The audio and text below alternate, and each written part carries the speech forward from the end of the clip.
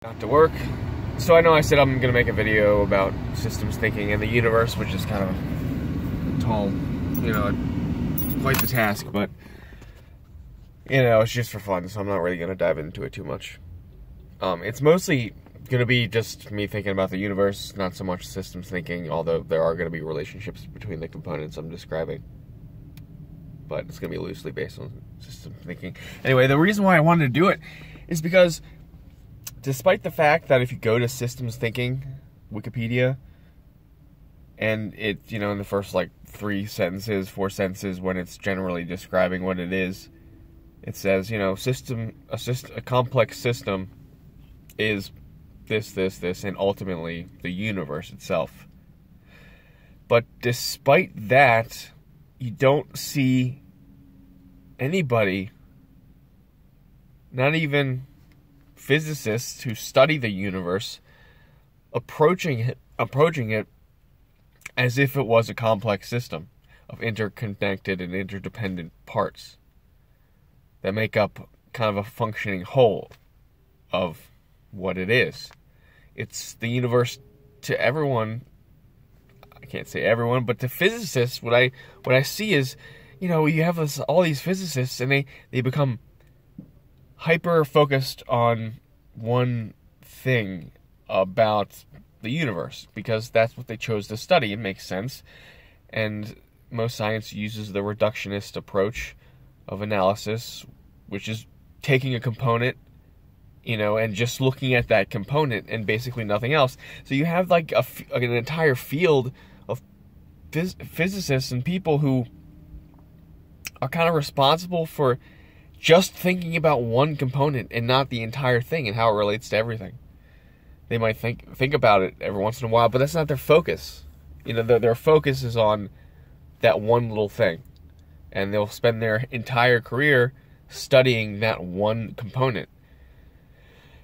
And they might have, they might bring in a direct connection between that component has with something else, because its effects, directly apply to the component they're studying, which is obvious. But for the most part, that's the extent that they kind of branch out of their own little isolation of the imposed isolation of their component when they're studying it.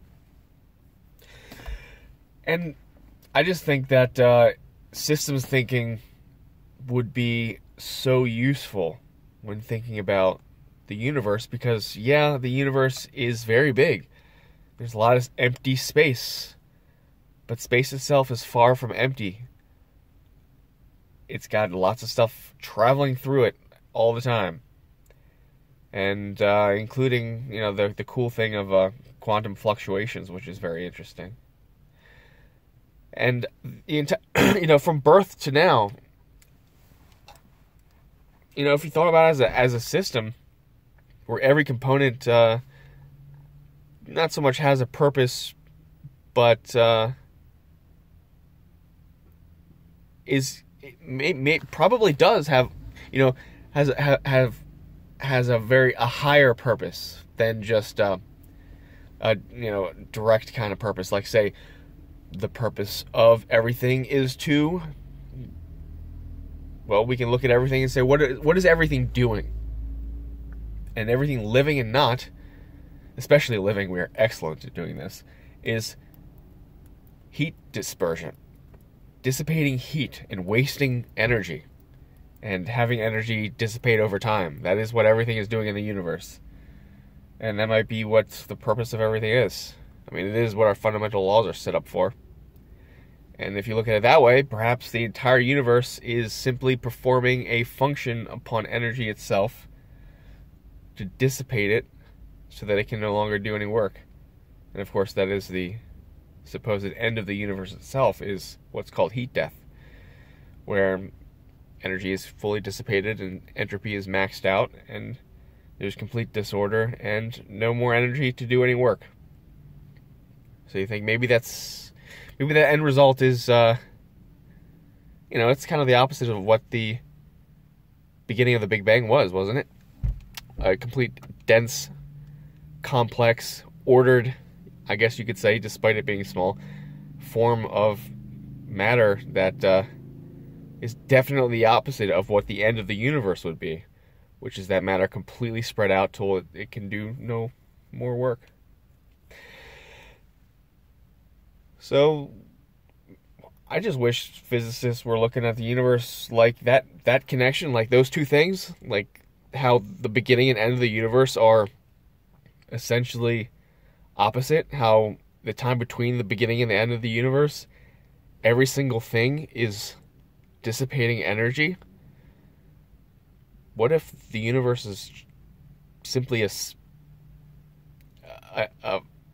a component within a larger system where, you know, entropy might be increasing here, but that's the purpose, because externally this universe's purpose is actually to decrease entropy and maintain order for a larger system by neutralizing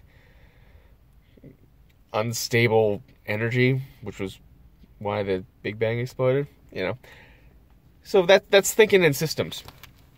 Everything's connected, every component, if it exists, is there for a reason. That's a philosophical kind of idea. If it's there, it has a purpose. There's a reason, there's a cause for it to be there.